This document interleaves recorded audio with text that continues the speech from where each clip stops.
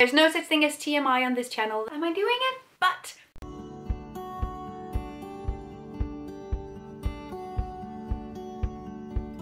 hello everybody and welcome back to my channel. I'm so happy that you wanted to join me today. My name is Kitty Mary and today we are going to talk about Zero Waste Essentials Toilet Edition.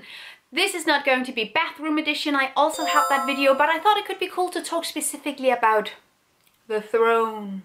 I don't know why I'm being weird. Today's video is also sponsored. This video is sponsored by Cloud Paper.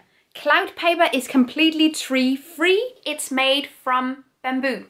Their materials and packaging are all completely 100% plastic-free. It's all FSC and SFI certified. I have actually made a video about bamboo and the impact of bamboo, so if you are more interested in some of the highlights of that video, I'll mention some of it now, but generally go and watch that video for the greater overview. One of the upsides to bamboo in contrast to trees is that a tree takes literally decades to grow big enough to be used in any kind of production. However, bamboo takes 3 years to mature. There's also the fact that bamboo don't actually need pesticides to grow. Then there's the downside of the quite unregulated field of bamboo throughout the entire world, where often pesticides are used even though it's completely unnecessary. But Cloud Paper bamboo toilet paper is actually also pesticide free, which was something I was really happy to learn. Because I do have my guards up when it comes to bamboo. The majority of bamboo is grown in China, and that is also the case for the materials used for Cloud Paper. However, they use small family operated farms that are also responsible. Cloud Paper is also using a carbon offsetting program to offset their transportation emissions, and I was so happy to see that the carbon offsetter they are partnered with do not only plant symbolic trees. I have also made a video about the impact of carbon offsetting and specifically the greenwashing of the carbon offsetting industry, because there are many ways to carbon offset, and one of the most popular ones is by planting trees. And there are other ways of carbon offsetting that are much more efficient, like investing in green energy programs, like investing in clean energy programs of renewable energy and stuff like that. So, and I was so happy to see that their carbon offsetting program also includes those things. Yeehaw. Thank you so much Cloud Paper for sponsoring this video. I will actually get back into Cloud Paper and give you a review of the product itself, but because this is a video about zero waste bathroom essentials in general, we're also going to go over some of the other products and some of the other habits and practices that you can also do that is related to the throne that I think are equally important and can be used in combination and in addition to toilet paper. The first one of which is bidets. I made a post on Instagram a while ago and I asked you guys if you had any questions about bidets, and you had so many questions about bidets. I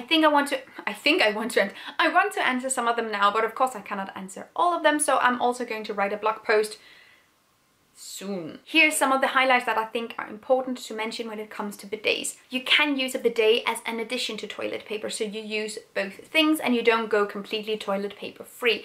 I don't do that either because it makes me feel uncomfortable, and like being able to dab myself dry.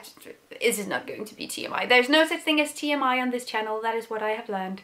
Thank you so much for being so open and understanding and cool. But using a bidet will reduce the amount of toilet paper that you use with 50% on average, and that's definitely something to take into account. There are several different types of bidets. I have a handheld bidet that uses an external water source, which can be water in a glass, but generally it's used for traveling, and that is the one that I use right now, which is in your home honestly quite impractical, but that is just a temporary solution until I get an actual bidet, because the kind of bidet that I think is the most useful and the easiest to install, all of this stuff, is the one that is attached to your toilet seat and uses the same water source as the toilet itself. These types of bidets are also usually self-cleaning, which is really cool. And the type of bidet that I knew about or had sort of experienced before going into zero waste was the bidet where the bidet is a completely different compartment from the toilet. So you have basically two thrones, one for delivery and one for cleaning. That's so nicely put. But I think if you're completely new to the bidet game, it's a really cool idea to simply just have something you can attach to your toilet and then it just works. And they're also really easy to install, which I think is a giant plus. So there are different kinds of bidets, and depending on your needs, there are different ones that might suit your needs the best. Then there's the notion of cleanliness and how much they clean, are they dirty, all of this stuff. Generally, using a bidet is more hygienic than not using a bidet. And there are plenty of places in the world where just a bidet is completely normal. But I am from Denmark, aka I am from the northern part of Europe, where bidets have never really been a thing to my knowledge. Like, I've never seen them in homes, hotels, anywhere. I've never seen them. And because they're quite uncommon, I know quite a lot of misconceptions, like they are unclean, but most bidets are self-cleaning and you clean them just like you clean the toilet. Whenever I talk to people about bidets who think they're gross for some reason, I don't know why, I always say, well, if you have poop on your arm, you wouldn't just wipe it off with a paper towel. You would wash your arm. And it's sort of the same thing with your bum, I feel like. There are also lots of questions about the temperature of the water that you use. And again, this may differ depending on what kind of bidet that you want. You can get bidets where you can adjust the water temperature before spraying, which is really cool. The one that I have right now, I sort of can, because I fill a jar of water and then that is the water in the jar that I then use to clean. So I can decide what temperature the water is. But there are also several types of bidets where you do not have that option, where it's room temperature. And that is also fine. Again, I think this is something that you sort of just get adjusted to. I think it's a habit that you have to get into, and then it's honestly fine. Every time I've been on vacation in places where there were bidets, I always go home really bummed out, pun intended, that I don't get to use the bidet anymore, because I honestly really like it. I think it's great. I wanted to say I like the feeling of being that kind of clean, and I think it's a great addition to an already established toilet routine. But I think it sounded like I just enjoyed the sensation of the bidet, which is... do I? There's nothing wrong with that, so... Okay, so let's talk more about toilet paper. I have used several different kinds of toilet paper within my zero waste days. The first thing that I did before sustainable toilet paper was this widespread as it is today, and like when I started zero waste, there were not really any brands available to me that I could use, like Cloud or like the other brands that I've used before. So what I did was that I called up professional cleaning suppliers and I asked them to buy toilet paper from them. There's also a cleaning store in Aalborg that is meant for professional cleaning agencies to go in there and buy their supplies, and they have these huge rolls of toilet paper, like 10 kilos of toilet paper, and they would always be wrapped in paper because they were meant like for schools and, you know, like institutions and stuff like that. And I would buy one of those, and they were super cheap, also because the toilet paper quality was, you know, like school quality toilet paper. But that was the first thing that I did to get zero waste, like plastic free toilet paper. I want to show you some of the Cloud toilet paper that I received, and then I want to talk about what makes sustainable toilet paper sustainable. Okay, first of all, plastic free packaging, yo. Hello and welcome to Gitte Mary's review of toilet paper. I'm so happy you could join me. First of all, the toilet paper is wrapped in paper, which is really nice. The paper is also recyclable. I think I got 28 rolls, and the cool thing about Cloud is that you can sign up for a subscription, so they send toilet paper to your house every month, 2 months, 3 months, 4 months, and you will never ever run out. When looking for sustainable toilet paper, there are a couple of things that I look out for. There is stuff like BPA, which is something that you can add to materials, both metal and paper, and if you have ever gotten a receipt from a store, those are actually coated in BPA, which makes them unrecyclable in a lot of cases, which is not great. So that is something that I look out for. Then I look for dyes, bleach, specifically chlorine bleach, and fragrances. Cloud doesn't have any of that, and I have used a couple of different brands of toilet paper that is sustainable, that doesn't do that. The different kinds of materials that I have had experiences with that are more sustainable than, you know, just conventional toilet paper includes bamboo. It also includes recycled paper, unbleached paper, and sugarcane based paper, all of which are really cool options. If you have a bidet, also if you don't, but I wouldn't really see how this would work without a bidet. But you can also make reusable toilet paper. I know this sounds, to people who are perhaps new in the zero waste or sustainability community, this sounds insane. But if you have a bidet, you are pretty clean when you use your toilet paper. So instead of using paper that is disposable, you can also use cloth napkins and then throw them in the wash once you're done. This sounds, and I think the first time I heard about this, I thought this was super, super gross. But over time, I have mellowed out and sort of become more open to trying new things. And the times I've tried it, there's literally been no problem. No smell, no ickiness, no anything, because you're clean when you've used the bidet. So I also really want to add that into the mix, that you can also get reusable toilet paper, or you can make it yourself. And it's a very pleasant experience. No need to judge.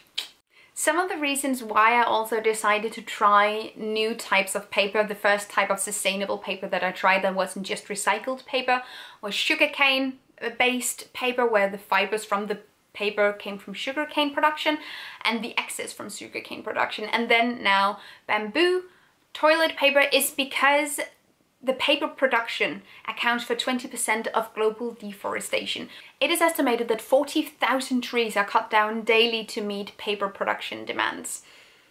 So perhaps it's a good idea to look at alternatives, like, I don't know, maybe. The production of bamboo toilet paper also releases 30% less CO2 emissions. So that's also nice. I also wanted to add some things that I generally avoid within my toilet routine. I have an entire video called Things I No Longer Buy, Things I Don't Buy Anymore, bathroom edition. So if you want to know plenty of stuff, there is that video. But here are some of the things that I think is really important in this context as well. First of all, I don't do air fresheners.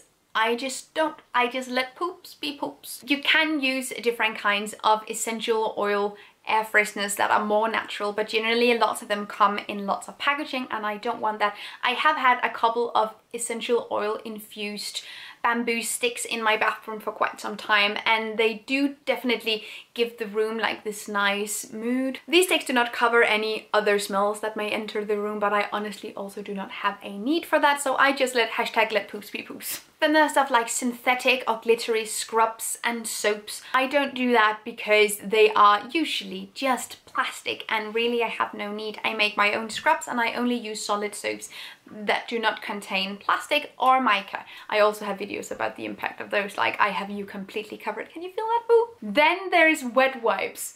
I have this deep internal hatred towards wet wipes.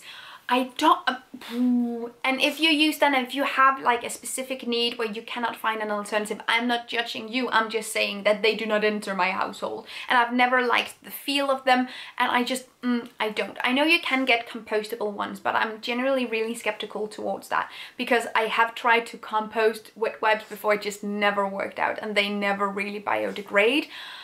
Because they're mostly made out of cotton polyester blends, which means that they do not biodegrade. There are also different products, including wet wipes, that are advertised as flushable, but that doesn't actually mean anything because our septic systems are completely different, so there's really no way of telling whether or not that accounts for how your system and your pipes work, because it can be completely different. And I've read several articles saying that all of this flushable, non-toilet paper related stuff generally just bioaccumulate in the communal pipeline and clog up everything. So I would not recommend flushing anything down the toilet that is not poop, pee or paper. Some other really cool zero waste, eco-friendly hacks that I think are really cool to include in your habits is, first of all, making your own cleaning agent. This also works when you want to clean your toilet. I've been using it for years and years and years, and it works just fine. You can also make fizzy toilet taps that help you clean your toilet, and I've been using those for ages as well. I have the recipe in my book, which I just finished translating into English, so hopefully we'll find a publisher soon so I can show you. Yay. I forgot to mention that I also have this bathroom bomb, which came from Boobaloo. It comes in a tin box, and it's really, really easy to repurpose packaging wise. And yeah, I really, really recommend this. This is just super, super nice as well. And the kind of cloth that I use to clean my apartment and my bathroom and my toilet is cotton knitted cloths. I generally like to use natural materials for cleaning cloths, because when you use synthetic like polyester microfiber cloths, every time you use them, they will release microplastic. and that's kind of unfortunate. So using a cotton material instead is just way better. Then for hand washing, I use solid soaps. I've gotten a couple of questions about the hygienic values of solid soaps in contrast to liquid soaps, but the facts are, if you have a normally healthy functioning immune system and if you do it at home, there's really nothing to worry about. I understand why institutions, schools, big work environments want liquid soap instead, because lots and lots and lots of people are going to touch this solid piece of soap. In your house, it's just a completely different situation. There are not as many people touching it, and you can have a solid soap without any health concerns whatsoever. But sometimes I also use a liquid soap if I see it in bulk. So if you really do need, if you have immune issues, for instance, if you really do need nothing else to touch the soap other than you can find them in bulk or in glass bottles. Then I use thrifted or organic cotton towels, either or.